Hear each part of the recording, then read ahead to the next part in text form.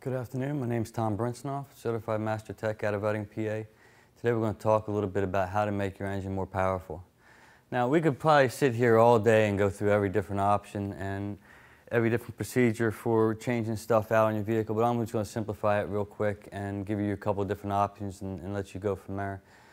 You have many different options out there. The first one would be your exhaust. Whether you want to go with a dual exhaust system, give you a little bit more flow, a little horsepower in that direction.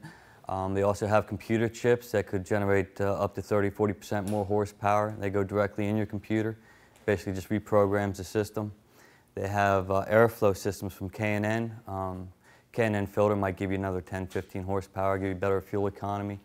The other options you might have later on might be if you want to invest some money into as a turbo kit for your engine, depending on the setup of your vehicle.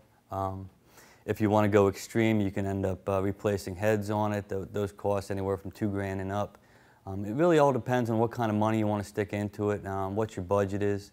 A low budget fix would be air filter, running better gasoline, maybe even some performance spark plugs. That's a good start right there. Other than that, everything else is pretty much going to be a budget and up, $1,000 and up. It can even get into $10–15,000 depending on how extreme you want to go.